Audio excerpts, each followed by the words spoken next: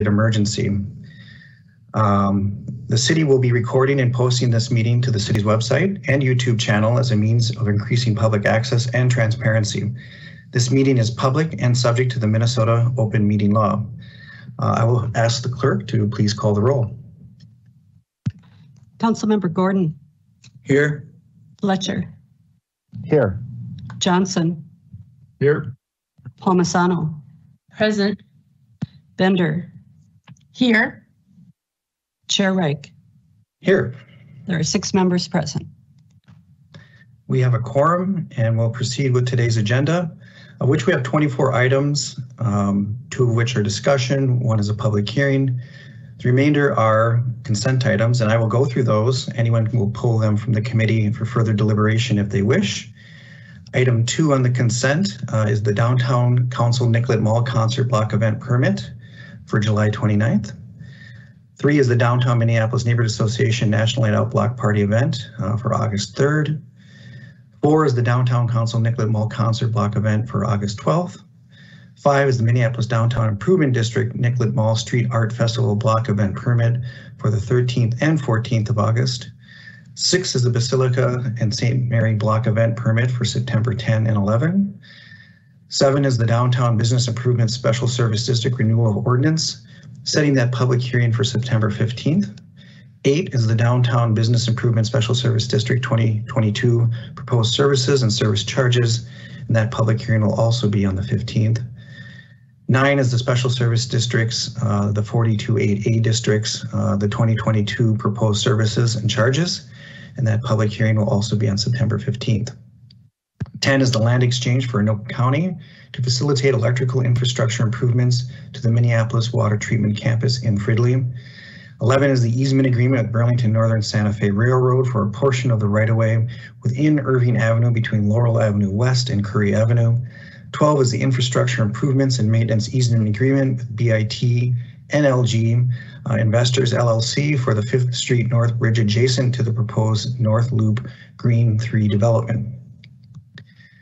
13 is the agreement with Hennepin County for Grand Avenue Street Reconstruction Project. 14 is the grant of MnDOT for the Clean Transportation Pilot Program. 15 is the Near North Safe Routes to School Project, layout approval and easements.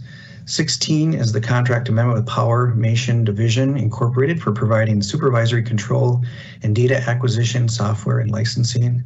17 is the contract with Short Elliott Hendrickson Incorporated for engineering and design services for 37th Avenue Northeast Street Reconstruction Project. 18 is the contract with the same company for historic bridge rehabilitation design and services for the Nicollet Avenue Bridge over Minnehaha Creek. 19 is the accepting of the grant from the Minnesota for the state of Minnesota for the Central City Parallel Storm Tunnel Construction Project. 20 is the bid for the Central City Parallel Storm Tunnel Project. 21 is the bid for the Ramp B Waterproofing and Structural Repairs Project. And 22 is the bid for the 2021 Storm Sewer Televising Project. Does any committee member wish to pull an item? Not seeing an indication, I will move those items and ask the clerk to call the roll. Councilmember Gordon. Aye. Fletcher. Councilmember Fletcher.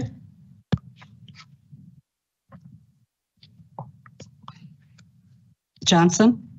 Aye. Palmisano. Aye. Bender. Aye. Councilmember Fletcher. Chair Reich. Aye. There are 5 ayes.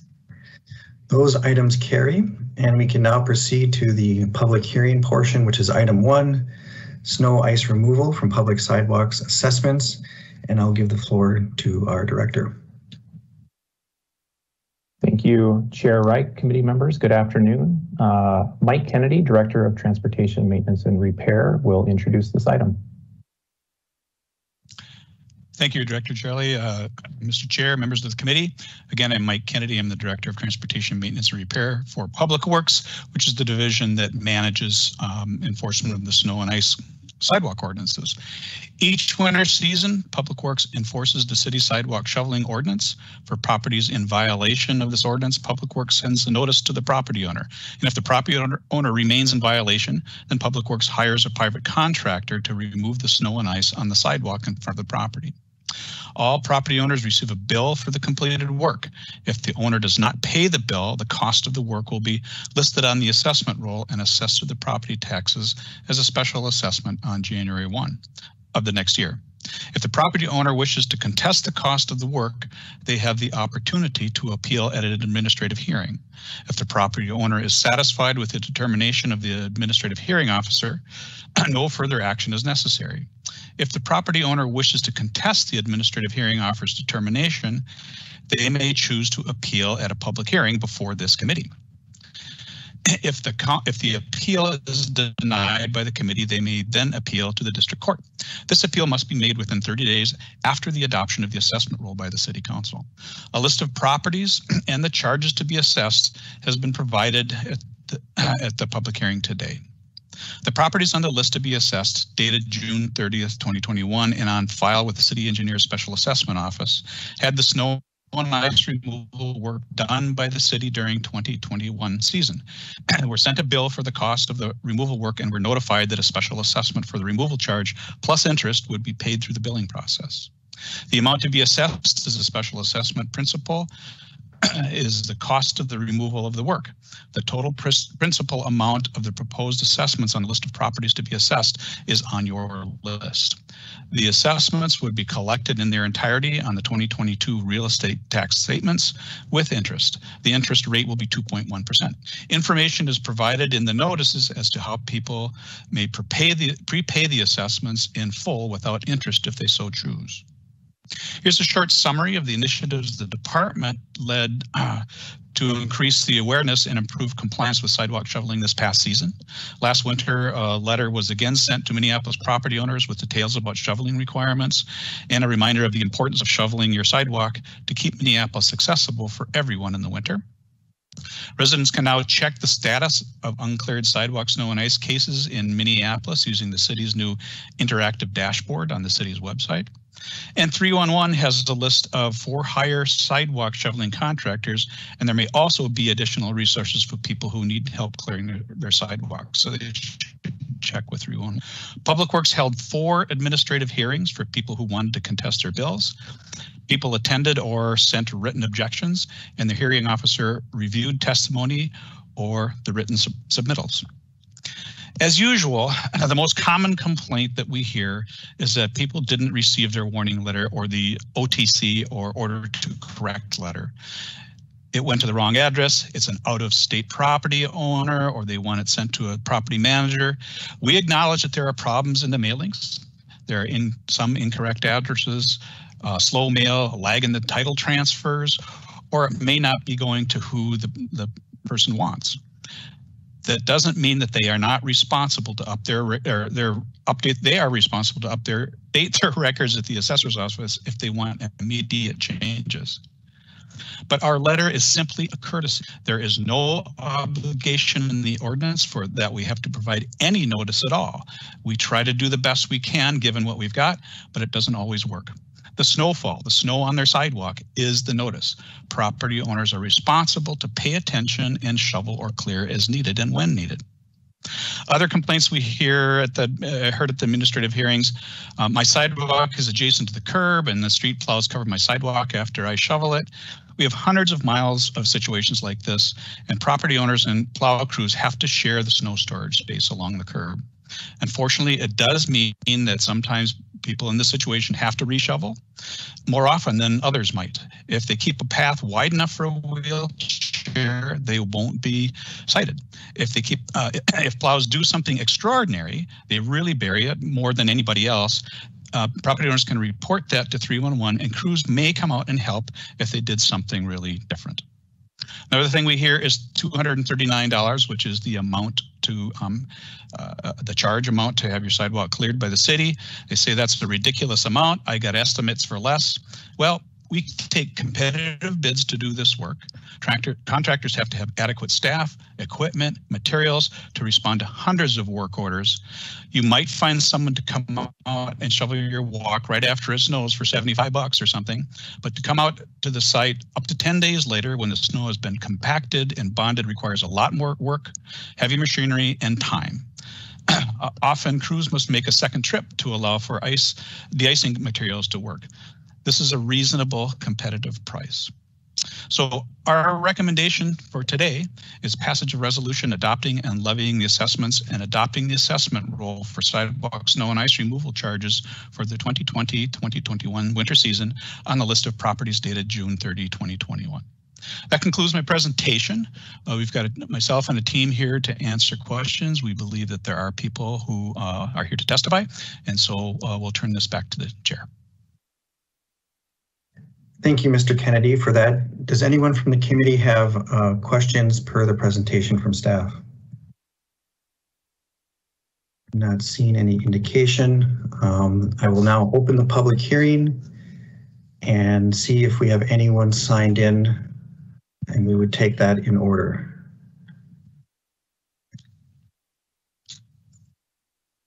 I'm not seeing anything in the chat. Oh, here we go. Hi, first Robert person, Terry. the first person I'm going to take it in order is Nick Hammer. Nick Hammer, if you could state your name and address for the record. Nicholas Hammer. Can you hear me? I can hear you now. If you could repeat that, right, please. Yep, no problem. Nicholas Hammer, 3608 23rd Avenue South here in Minneapolis, Minnesota, 55407. I'm one of council members Andrew Johnson's neighbors somewhat.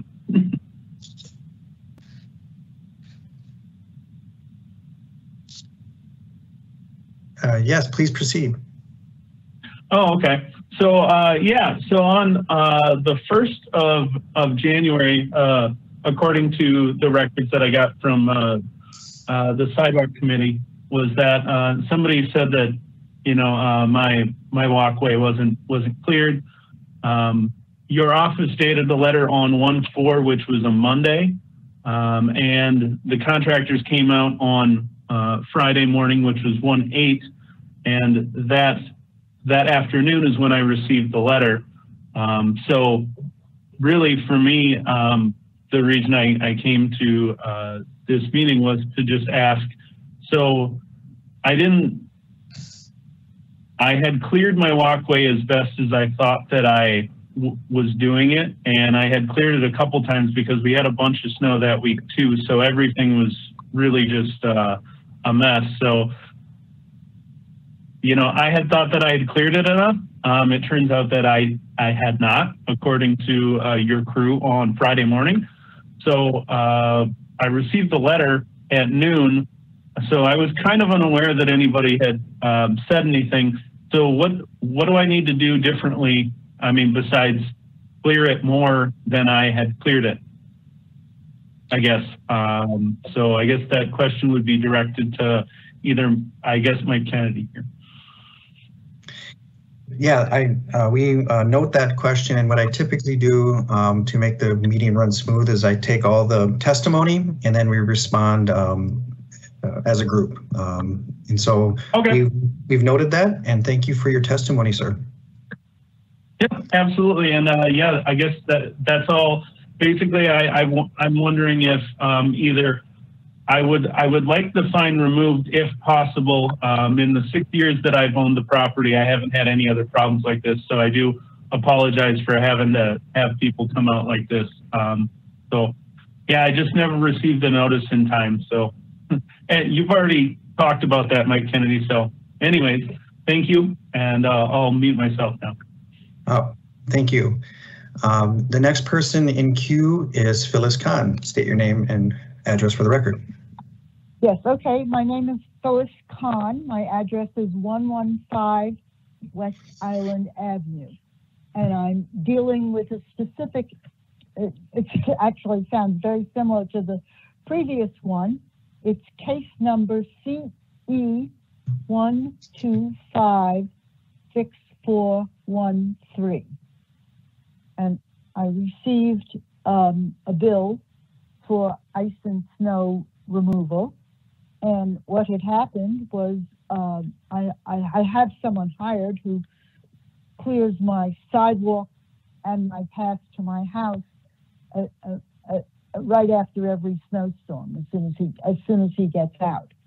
And and apparently, he had done this, and then apparently after he did that, the snowplow came by on the street and had a wide enough path of pushing snow that it covered it with snow again.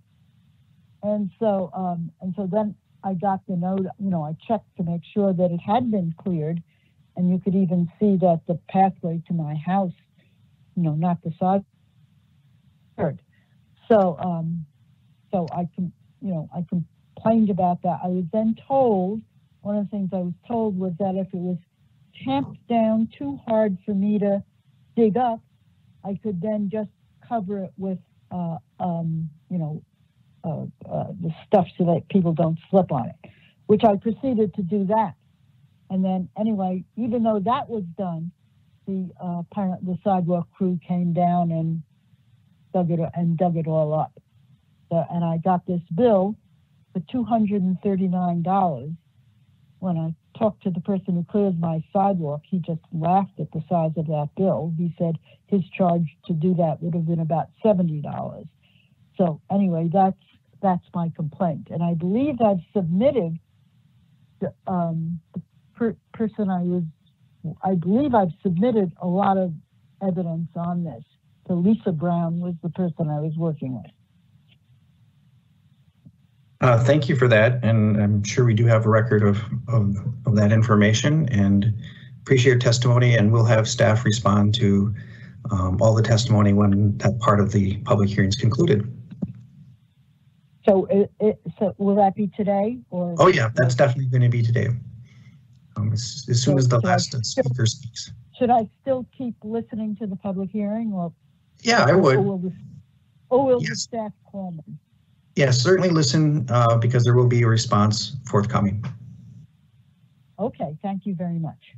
Thank you. Next in queue, we have Robert Carey. Please state your name and address for the record.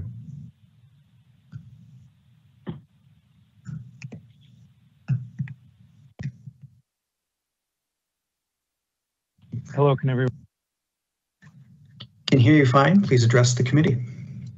Hi, can everyone hear me? Can hear you. Good afternoon, Chair and committee members. My name is Robert Carey.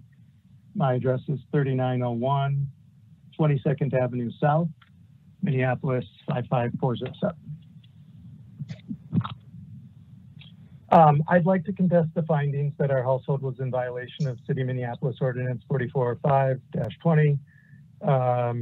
Per the ordinance and guide below, the issue or violation in question was not the removal of snow within the first 4 hours of daytime after snowfall ceases, rather the melt and refreezing of water to ice and the responsibility to clear by sand or salt, resulting in ice. During the time between the notice of the city's contract or removal of ice buildup, there was either no snowfall or no snow was removed in accordance with this ordinance. I'd like to point out that the property is a corner lot, and as a property owner, we have clearly adhered to the ordinance as the sidewalk facing the west, as well as the ADA compliant curb cut that has none of the issues being presented in this citation. The reason our house sits on a highly elevated lot with severely sloped incline and 2 gutter outlets on the north facing side in question. In addition, the city sidewalk is not level and it aids to the buildup of snow melt that puddles, then causes ice spots when refreeze occurs. During the time that the notice was provided between January and February, where the salt that our household applied to manage ice was less effective due to temperatures where salt is less productive. We have pictures to support not only the application of salt, but also the unlevel sidewalk that causes ice melt to build up that does not impact the ability to control ice buildup when temperatures spike between below freezing and then above, even with salt and or sand mixes.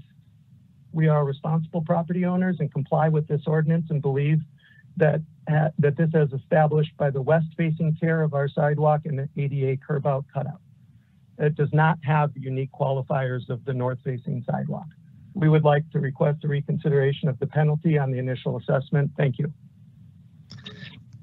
Thank you for your testimony. It is noted, and we will respond accordingly. I'm not seeing anyone on the signed public hearing queue, but I will, if there's anyone on the line, you can press *6 and address the committee by stating your name and address. Not hearing anything. I will close the public hearing and call upon Mr. Kennedy to give some response to the testimony given today. Thank you, Mr. Chair and members of the committee. I'll start with Mr. Hammer. He seems to, his question is, what do I need to do to avoid this in the future? And I understand your predicament. It does appear that you are trying to be responsible. Our inspectors are out there to enforce the ordinance. And I think the key is we did get complaints on your sidewalk. That's why we responded. It may just take a little bit more effort for you to stay vigilant on it. When you get that ice buildup, sprinkle some sand down to provide for traction, and then shovel it as soon as the temperatures are in your favor. That's basically what the ordinance says, is that you need to shovel it and keep it clear, full width down to the pavement, or sprinkle sand when the ice is too much bonded and you can't get it off. So I guess just a little bit more vigilance, I think, is the answer there. For Ms. Khan, as I alluded to in the beginning of my presentation, this is one of those situations where we have a sidewalk adjacent to the curb, and we have to share that snow storage. Now, I appreciate that you said that you were out there within the 24 hours to clear it. But remember, you have that sidewalk right next to the curb. The plows are coming. The plows, you're on the odd side of a residential street, as you know. So you know that the plows come on residential odd side plowing day 2 to 3 days later. So yes, you may have to clear it again. If, as I'd said before, if it really gets plowed in badly, call 311 and supervisors may come out and check it out, and they may help you out if they've done something really extraordinary. The answer isn't that you can sprinkle sand on camp down or walk down snow. We still need to see the effort. We still need to see it widened as much as possible, or plowed out as much as possible. The pictures clearly show that there's still a lot of snow there. I've heard committee members talk about impassable sidewalks that we want to avoid. That's almost the definition of an impassable sidewalk for someone who is disabled. And so you need to try to make an effort. And if crews see that it's been shoveled as wide as possible, if you've cleared it wide enough for a wheelchair to pass, sprinkle that sand, and there's effort being made, then the inspectors would go by and the contractors would not do the work. So again, we appreciate your efforts to be a good citizen. And Mr. Carey, some of the same kinds of comments. Yes, you have a very difficult situation with the high side slopes on your lot. Again, our crews and inspectors were responding to complaints. Somebody felt it wasn't good enough. And we do provide free sand for those of you who are listening. Check our website, and in those situations that you can see in the pictures, had there been some sand sprinkled down there, salt doesn't always do it, and we know you're going to have meltwater across and refreeze. It's just unfortunately going to take more diligence. But if it looks like there's effort been made, then typically people won't call, and we wouldn't gig a situation like that. So those are the comments that I have. Thank you.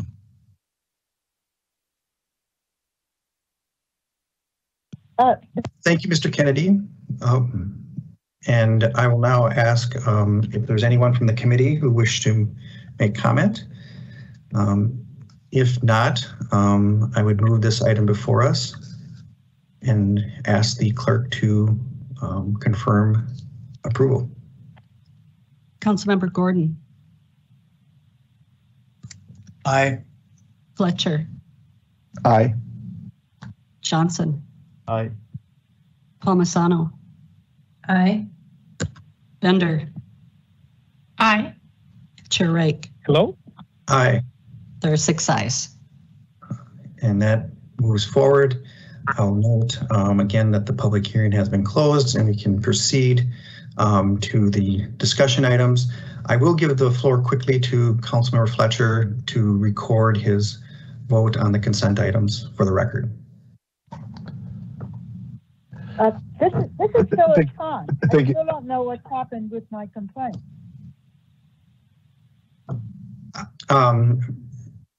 Ms. Khan, I believe Mr. Kennedy responded to that. If you want to have some follow-up offline, you may do so, but the public hearing is closed.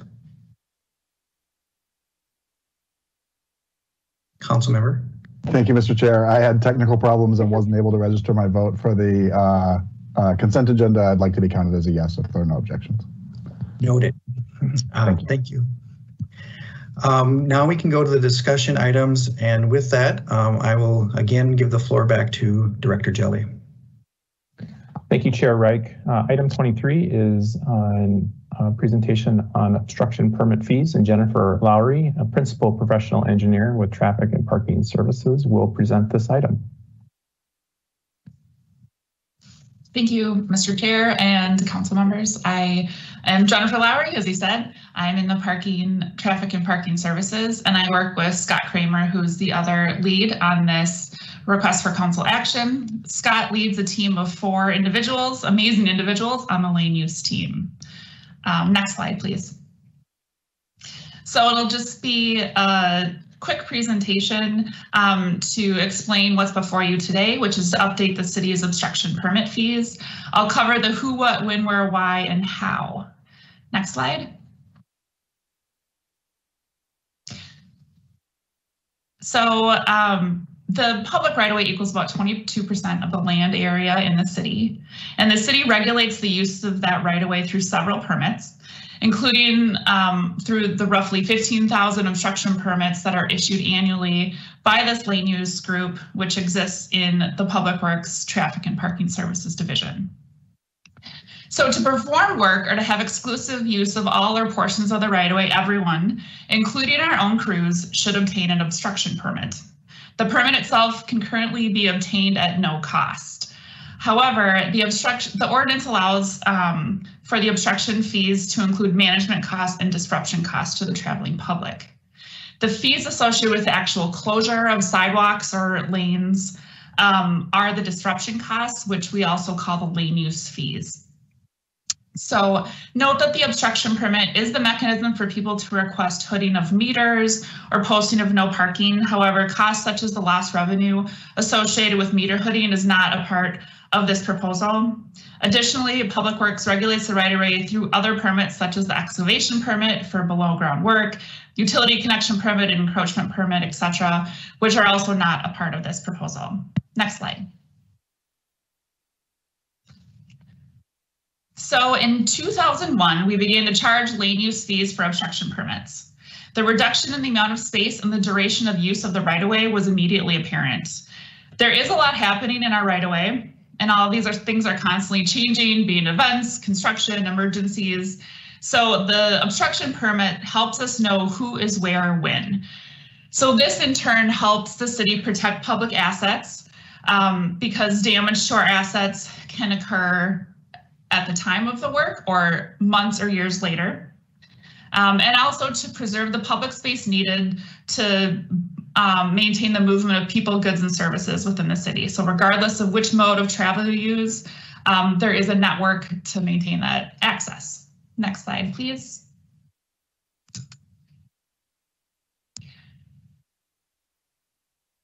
Thanks. So this update seeks to minimize the impacts to the right-of-way and the traveling public by encouraging less use of the right-of-way and for shorter durations of time. So 2 ways we're approaching this. The inflationary value of space. So lane use fees were established in 2001 and then slightly amended in 2006, but they have not increased since that time. Therefore, they're a very inexpensive option for use of space that results in higher usage of our public right-of-way, and in some cases, that space is abused. We also want to align better with our city goals and priorities.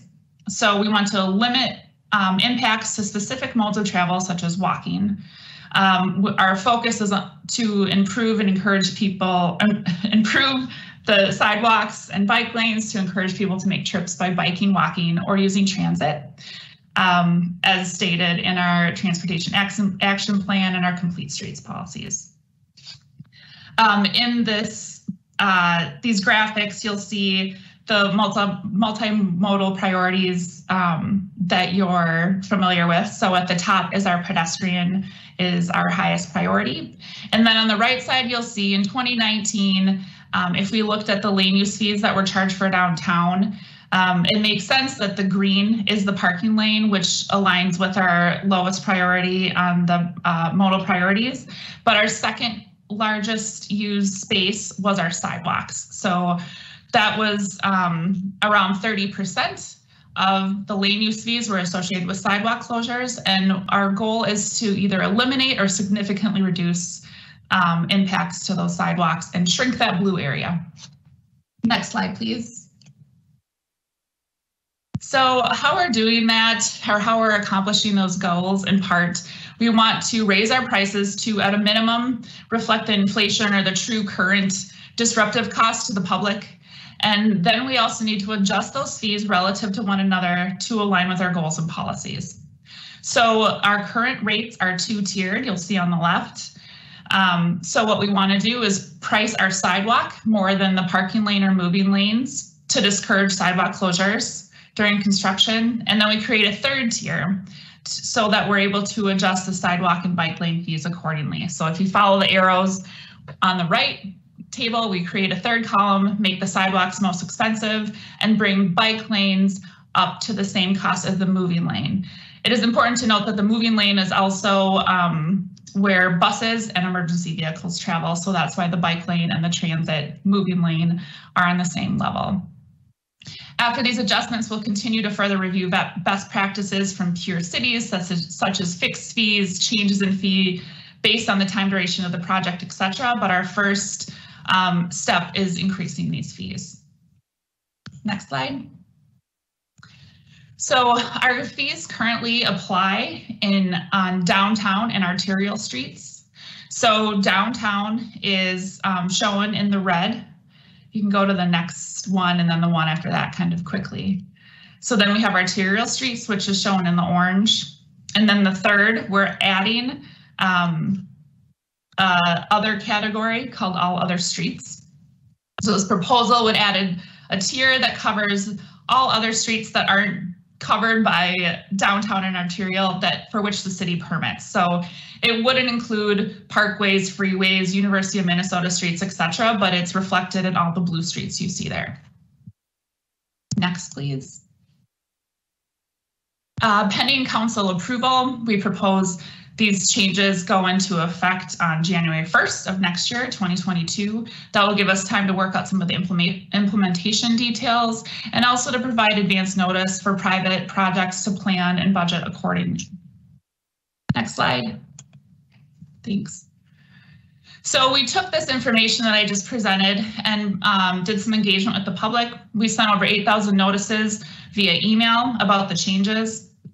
These were sent to people who had previously obtained an obstruction permit and people who are on CPED's development notices Gov delivery list. We held 3 virtual meetings in June and recorded a session that was posted on the website. The website was also updated a few times, and 26 formal comments were received. So of those comments, 17 were positive and/or suggested higher fees for sidewalk and/or bike lanes. 6 disapproved of the proposal and/or asked that fees not be applied equally to certain users or applicants. And then 3 just had kind of clarifying questions on the material. Next slide, please. So this shows the proposed fees. On the top is the current. You'll see the dollar amounts and the tiers. So it's just low or high tiers. On the bottom, you'll see the proposed fees. So we create the 3 tiers, having sidewalk as the highest.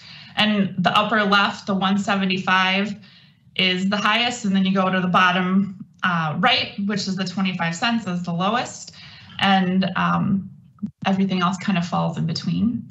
We did not make changes to our approach based on the comments received because they were more supportive. Next slide, please. So in conclusion, the proposal before you today asks for 3 things: to increase the fees for the downtown and arterial streets, to establish and define an all other streets category, and then to establish fees associated with those all other streets. This concludes our presentation, so thank you for your consideration, and we would be happy to answer any questions you may have. Thank you for that presentation. Do any committee members have questions for the presenter? Not in just a minute. Oh, Councilmember Fletcher. Thank you, Mr. Chair. I just want to express my appreciation to staff for working through this. I think it's really good policy. As someone who represents a ward that is partially covered by the downtown obstruction rules and that partially isn't, I know that often there is real frustration with lanes that'll be taken for a lot longer than it seems like they need to be because there's very limited incentive to not do so at a construction site. And I think starting to apply fees and starting to take seriously the imposition that it puts on pedestrians and bicyclists and drivers when you're using a lane for some other purpose is going to be very helpful in hopefully encouraging projects to be more expedient in how much obstruction they engage in, and also to make sure that that we're managing that space and incentivizing the right kinds of obstructions so that we minimize impact. So I appreciate this. I think it's something that we're going to have to keep monitoring and see how this works for a while, and then see if we need to make further adjustments. But I think this is a real step in the right direction that feels really like a solid step forward from our transportation action plan work. So thank you. Thank you for those comments, Councilmember. And I know very early on you were a very clear observer and voice on this issue for some time. So thanks for your comments. Councilmember Bender. Thanks, Mr. Chair, to you and Councilmember Fletcher, who you noted has really been leading on this or asking for it. I just wanted to reflect how great it is to see Public Works really referring to our adopted policies and really making sure that all of these different aspects of what happens in our right-of-way are aligned with our policies. And, they're only as good as our commitment to implementing them. So I just really want to voice my appreciation and my support for us to continue to really lean into the Transportation Action Plan, Vision Zero, our Complete Streets policy. We put a lot of effort into engaging the community around those policies, the really collaborative effort within Public Works itself to come forward with the Transportation Action Plan. There was huge support for that plan in the council, I think reflecting the public support for this direction. So just thank you for continuing to refer to those and to bring them to life in our right-of-way to make sure that everything that happens there is aligned with those outcomes that we want to see, especially safety for the most vulnerable users. And when we see these obstructions, as Councilmember Fletcher said, especially go on for a very long time, it really does create significant safety issues for our constituents. So thanks. Thank you, Council President Bender. And yeah, in addition to echoing the thanks for the work in this report, really well done, very clear what is being accomplished here or attempted to be accomplished with this report, very well done.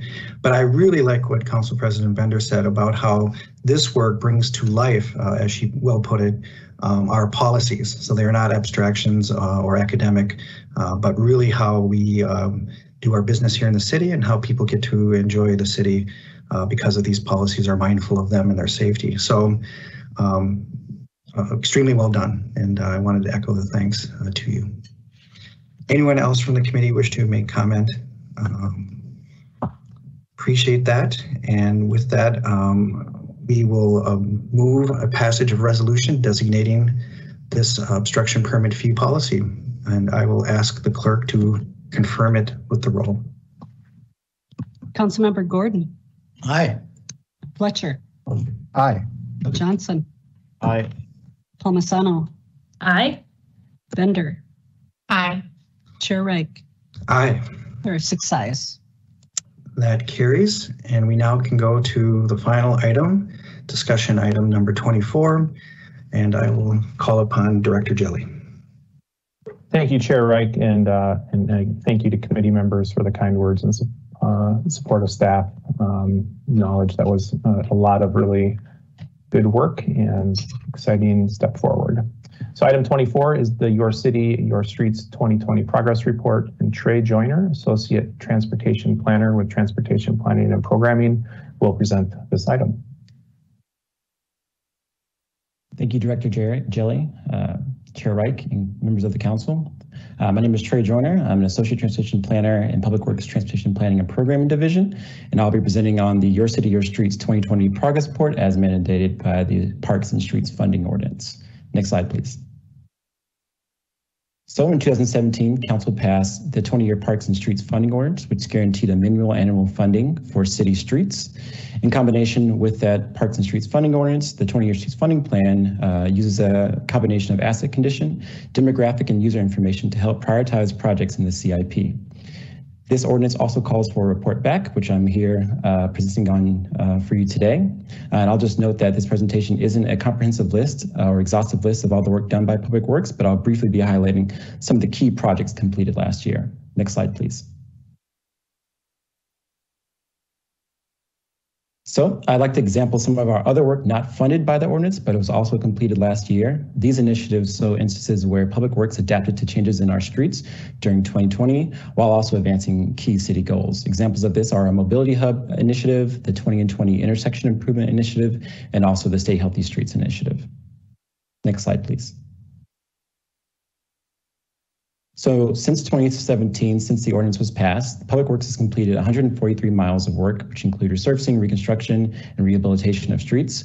42 miles of that work were completed in ACP 50 areas. And ACP 50 is defined as 50% or more of the population identifying as BIPOC.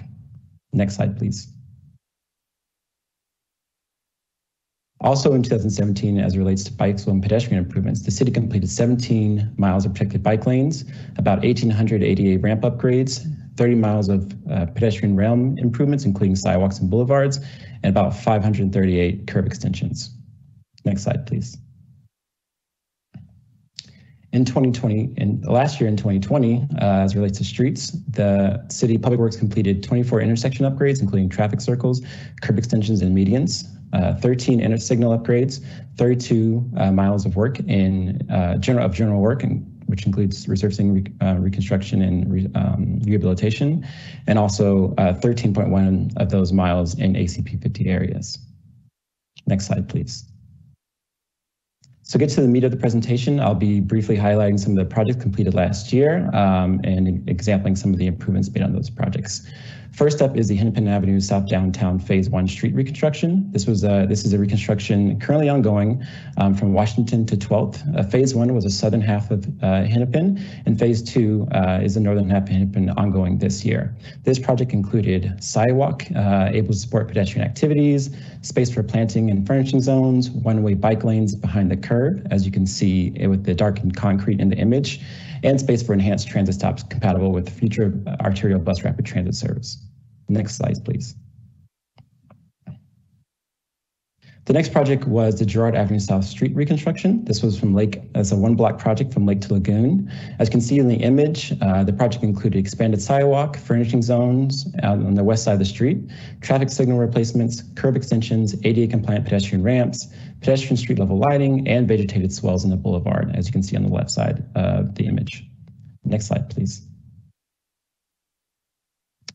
The next project was the 18th Avenue Northeast Street reconstruction. This project connected to the 18th Avenue Northeast Street reconstruction in 2017 and 2018, and the ongoing reconstruction of Johnson Street Northeast from Lowry to 18th. This project included ADA compliant pedestrian ramps. It closed some sidewalk and trail gaps in front of the post office, which is the building on the left side of the screen. Added boulevard, including street trees and pedestrian curb extensions. Yep, and next slide, please. This project was on the Fremont Avenue South Bridge over the Midtown Greenway. It was formerly closed to vehicle traffic in 2016 due to the condition of the bridge.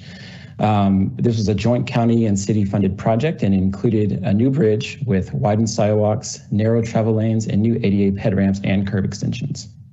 Next slide, please. This project was a part of our residential street reconstruction program, and it was the first project in our residential reconstruction program. And I'd just like to highlight the ordinance's ability to fill some of these, to do some of this work in residential streets where the condition of the street has degraded to a point where resurfacing is not a great treatment. This project included 0.75 miles of streets in the Waite Park neighborhood of Northeast Minneapolis, included several curb extensions, widened boulevards, narrow travel lanes, and mid-block bump outs. Next slide, please. This is an example of our Dorman Avenue paving area, or it's in the Longfellow neighborhood. It's an example of a residential street resurfacing project. And as you can see in the image, this project included bump outs and new ADA ped ramps with a connection to the Midtown Greenway. Next slide, please. This project was a part of our Parkway Resurfacing Program, which is closely coordinated with the Minneapolis Park and Recreations Board as we identify candidates to include in the Parkway program. This was phase one of the Theodore Wirth Parkway Resurfacing, which extended from 29th Avenue Northeast to Olson Memorial Highway. And in this year, we'll also be completing phase two of this program, which is primarily located in the northern or the southern half of Theodore Wirth Parkway. And then in 2023, we'll be coming back doing a seal coat with applying the signature Parkway red chip seal coat. Next slide, please. This was the Southwestern Dome street reconstruction, also funded because of the 20-year streets funding plan ordinance. It was 0.8 miles of work, which included ADA ramps, the closing of sidewalk gaps, several curb extensions, and green and stormwater improvements, as you can see in the boulevard space. Next slide, please. So I'd like to kind of highlight some of our pedestrian accomplishments in 2020. The city built 2.1 miles of improved pedestrian realm, including sidewalks and boulevards. In that 2.1 miles, we did 67 curb extensions, we filled sidewalk gaps, installed 1.3 miles of pedestrian street lighting, made 2.2 miles of safety conversions where we narrowed the travel lanes, and 441 ADA ramp upgrades. Next slide, please. This project was a part of our PBO 56, our resurfacing program at Bloomington Avenue and 29th Street, crossing treatments. This project included the installation of new curb extensions, reducing the crossing distance for pedestrians, installing ADA pedestrian ramps, installing intersection lighting, and a rectangular rapid flashing beacon. And we also did stormwater improvements or bioswales in the bump outs installed with this project. Next slide, please.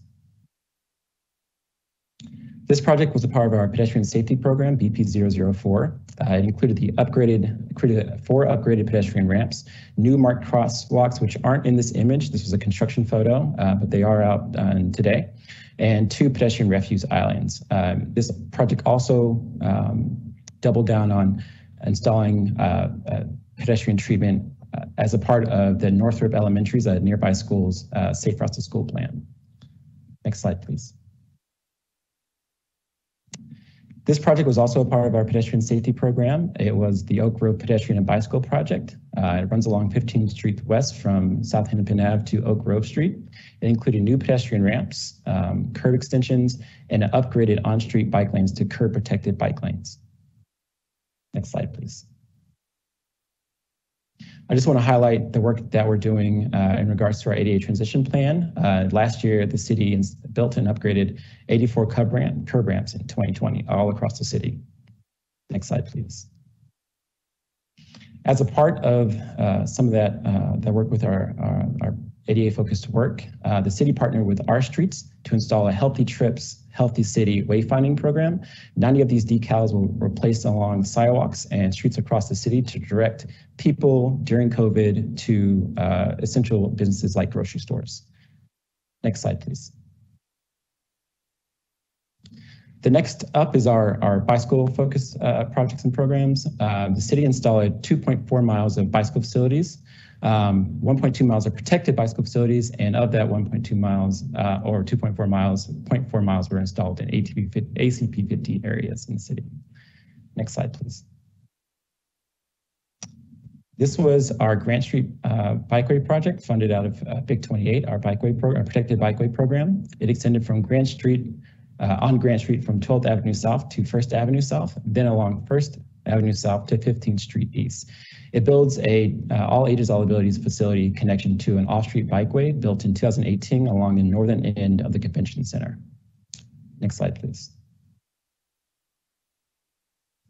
And finally, this is a project in our Safe Process School program, which filled a gap in our President's Bicycle Boulevard bikeway in northeast Minneapolis. This was a joint city and county project. The city project was from 5th Avenue Southeast along East Hennepin Avenue to Pierce Street Northeast. It was 0.12 miles of trail connection and 0.6 miles of on-street bikeways from 8th Street Southeast to Johnson Street Southeast, in addition to county-led installed ADA ramps and a resurfacing of East Hennepin Avenue where we converted a 4-lane facility into a 3-lane facility. This project also included curb extensions and new ADA ramps at all 4 corners of the intersection with 5th Avenue Southeast and East Hennepin Avenue, a new signal, and off-street bidirectional bikeway. And this concludes my presentation. I'm happy to stay along for any questions. Thank you for that presentation. Really good visuals. Anyone wish to have questions or make comment per this presentation?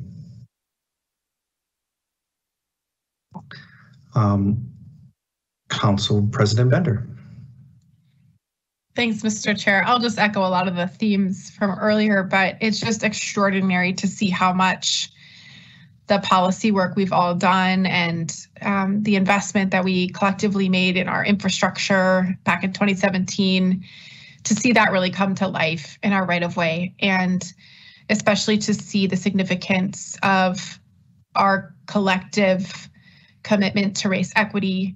We're one of the only cities in the country that I still know of that uses race equity explicitly in our capital program. It's something I talk about a lot with elected officials from around the country as one of the levers that we can use. We own the right of way. We invest millions and millions of dollars as a community in our streets, and they should be working for our whole community. They should be serving the community. They should be supporting safety and access. And the fact that we've been able to leverage the streets investment with our commitments to safety and equitable access is really meaningful. And it's important because it's money that we were putting in, for infrastructure, for something that's very often, I think, very confined. We have a capital program, we're going to do these particular streets, and we've been able to integrate into that these values that our city has. So thanks to the staff, truly, for shepherding through this huge change in how we think about our streets and public right-of-way, for having all of the thousands of conversations with property owners and residents and business owners that led to each one of the projects that you highlighted. Even if you just look at the curb extensions and the ADA improvements that have happened, that alone is really extraordinary work. And to put it together with the speed reductions and the infrastructure shift that supports safety and access, it's just an extraordinary body of work. I'm so proud to have played a small role in it, and really want to thank the staff for all of their effort in, like I said, bringing it to life in our city. Thank you for those comments. Councilmember Fletcher. Thank you, Mr. Chair. Yeah, I want to pile on the praise a little bit. I know that sometimes our constituents do feel a little frustrated because we are doing a lot of work. And that ends up being a lot of temporary obstructions when we've got this road work in progress. But Trey, I know you personally have a fan club in my ward over the East Hennepin work. And I know that each of these projects that you highlighted has staff behind it and grateful residents who had a chance to weigh in on these projects and then see them come to fruition. So I just want to really thank everybody who's dug in. There's some very specific and individualized and context-specific work and thought that's gone into a lot of these projects to really make them work for everybody, and a lot of parts of our city that are more accessible and that just work better for everyone because of the good work that you all are doing. So thank you for that, and it's great to see this update. Thank you for those comments, Council Member. Anyone else from the committee?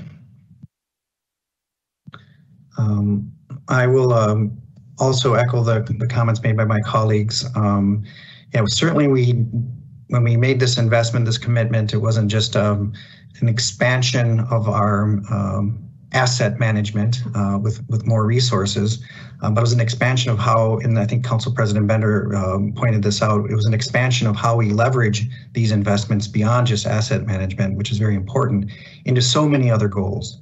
And yes, the equity goals that was highlighted by Council President Bender certainly is a key one. But even you can pick almost any project and see how it leveraged something beyond just infrastructure, asset management, connections to schools with the Safe Routes to Schools investments and how important that link was. The environmental, I mean, so many of those street projects, for example, the one that was highlighted in Hoyer Heights, that's directly purifying the water supply of our city. So it's really impressive to see how we've expanded resource investment, but also leveraging the importance and value through these other applications and achieving other goals from equity to environment, et cetera. And in a very, very, very well done progress report. I think it flowed very nicely and tells the story very well. And I think it's a story that needs to be out there to the public. So very well done to staff. Anyone else from the committee? If not, I would move this item for the record and have the clerk call the roll. Councilmember Gordon. Councilmember Gordon. Aye. Councilmember Fletcher. Aye. Johnson. Aye. Palmisano. Aye. Bender. Aye. Chair Reich. Aye. 6 ayes. That carries. And that concludes the items on our agenda. And if there's no objection from committee members, I will call this meeting adjourned and thank everyone who prepared the items for this meeting.